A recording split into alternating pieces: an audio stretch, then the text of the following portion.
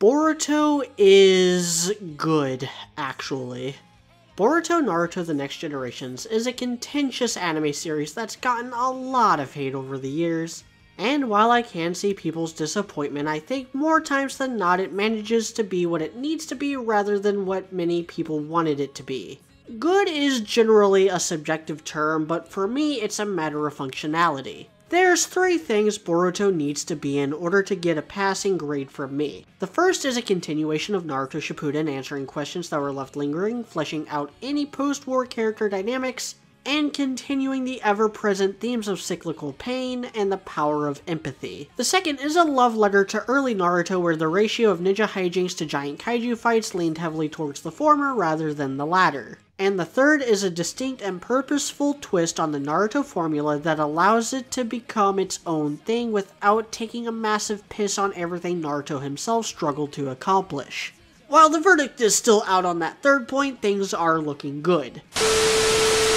As an aside, as some of you may already know, I actually recorded this video back in December of 2020 and things were looking good. Since then, things have looked even better. Kishimoto took over the series, and while I haven't read the manga or caught up with the anime, I did see a few spoilers that make me very excited. Basically, Kishimoto found a really cool way to give Naruto and Sasuke a last hurrah without shitting on them, which in turn gives Boruto and Kawaki an opportunity to step higher into the spotlight without undoing any of the things Naruto accomplished. Could you imagine if they just brought back a fan-favorite villain like Madara, and then killed off Naruto, Sasuke, and Sakura, only to have Boruto kill them but for real this time? That'd be crazy! Big world-ending threats only exist for Naruto and Sasuke to show off since they're exponentially stronger than every other character combined, but those threats are few and far between, and most of the time it's just Boruto getting into ninja hijinks with his friends. And while Boruto can be borderline obnoxious as a lead, I think he'd be a great supporting character. He has the same superpowered empathy as his father, but had a different upbringing that led him to use that power differently, which is reflected in his dream or lack thereof. In that regard, Boruto is already a better sequel series than Star Wars. Rey gets railroaded into a lot of the same plot beats as Luke, but she's a different type of character from Luke, and those plot lines aren't built for her kind of character. And the ultimate result is that it shits on everything that came before and makes the entire character arc and sacrifice of Anakin Skywalker, and by extension the original trilogy, kinda pointless. That's why my favorite arc in Boruto so far is the Mitsuki arc. In this arc, Orochimaru's test tube baby has an existential crisis ripped straight from the original FMA. He goes to the Stone Village, we see the difference in culture, some cool action and character development, but the best part is that this plot could not exist without everything that happened in Shippuden. Onoki was more than willing to throw away lives across all the shinobi wars and was always more than willing to bolster his ranks by employing people like the Akatsuki. But then peace times came.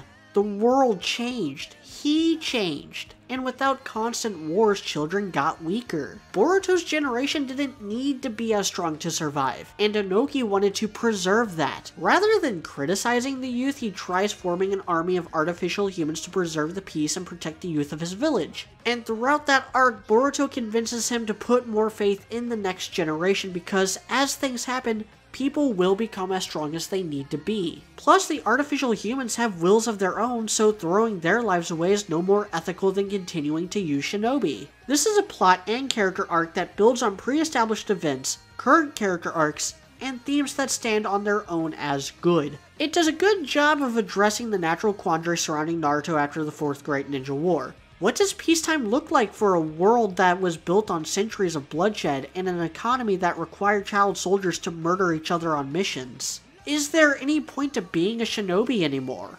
That's the point of Boruto's movie, which was then adapted into the anime.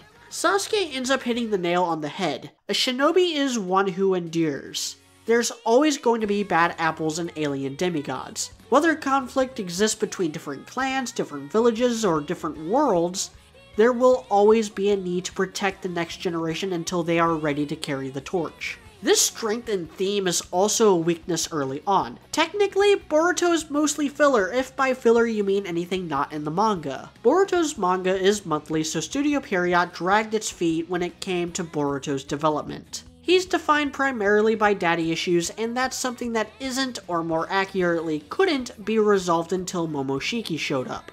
And that's the big elephant in the room. There's no adequate explanation for Naruto and Boruto's relationship. There's never an explanation for why they can't have shadow clones do some of the work so he can spend some time with his family.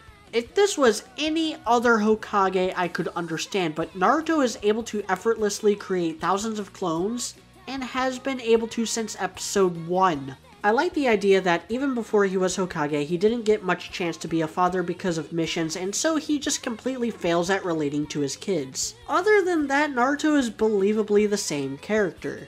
It's not like after saving the world through empathy powers and influencing face turns in Nagato, Obito, and Sasuke, he tried killing one of his students just for going a little emo. That would be ridiculous.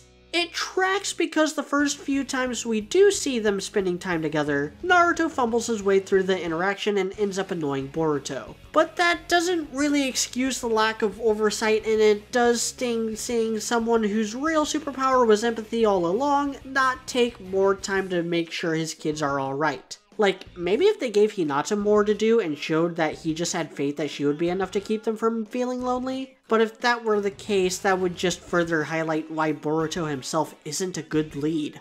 The real lead would be Sarada. She's the one with the Hokage dream. Plus, her estranged relationship with Sasuke is more believable and understandable, and also more realistically cute and awkward when they are together. One of the best creative decisions in this entire show is making it to where Sarada idolizes Naruto while being estranged from Sasuke, at the same time that Boruto's idolizing Sasuke, and being estranged from Naruto. That brings me to the side characters. None of them are quite as interesting as Lee, Shikamaru, or Hinata, but they're all well defined. They do a good job breaking the mold set by their parents, and they're all far more relevant than some of the side characters from Naruto. It actually reminds me of that chunk of filler that we got at the end of the first series where Naruto would bounce back and forth between different teams and go on missions. Also known as the only times Tintin has ever been relevant in the anime. Most of the show is like that, and sometimes we'll get an entire episode with Best Girl Sumire, where Boruto himself isn't even involved. Where it goes with the supporting cast is anyone's guess.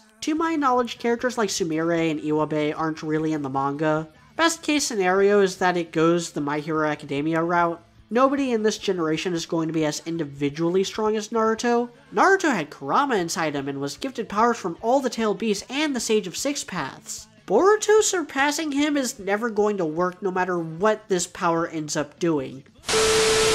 As another aside, when I originally recorded this, I did not know about Borushiki. If Boruto manages to talk no jutsu Momoshiki, and the two end up forming the same kind of relationship that Naruto has with Kurama, that would be fucking hilarious. I'm actually kind of on board with that. I actually genuinely want that to happen. That would be so dumb and silly and perfect for this kind of series.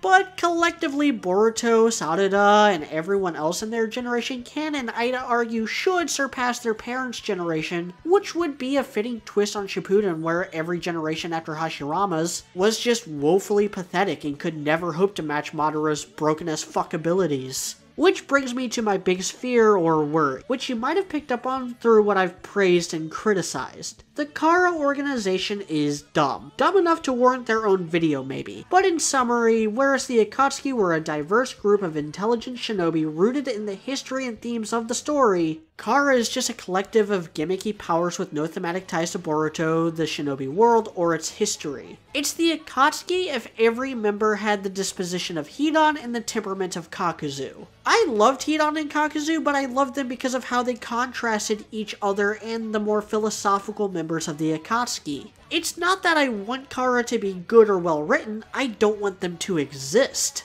They're the first order to the Akatsuki's empire. On the surface level, they're bigger and stronger, but deep down, they're wafer-thin rehashed trash that, if the story continues down this path, will render Naruto's prior struggles pointless and make Boruto the Rey Palpatine of the franchise. And this is where I break away from most Naruto fans. I've done a lot of looking lately, and pretty much everyone I've found just doesn't get the appeal of Boruto's earlier episodes. I'm not going to name any names, but pretty much anyone who prefers the Kara stuff over what came before seems to be eager for the series to pull a Rise of Skywalker and completely shaft the interesting supporting characters in favor of giving Boruto more bullshit power-ups. And when it starts coming to that, I might have to drop the series for good. Saving the world is good and all, but after the first time, it gets really old really fast. And I am not looking forward to a rehash of Naruto's worst arc. As I said from the outset, Boruto needed to be something different. And in its current trajectory, it's looking to be a watered down version of what we already saw. But that's just like my opinion. Right now, Boruto still gets a tentative thumbs up. If you were, say, unsatisfied with post-Cell Gohan from Dragon Ball, or Rey from the Star Wars sequels, this show might be what you're looking for. And if nothing I said in this video won you over, then it's probably for the best that you pretend it doesn't really exist. For me, I'm still on board, for now. I'm Mediocrity4, thanks for watching.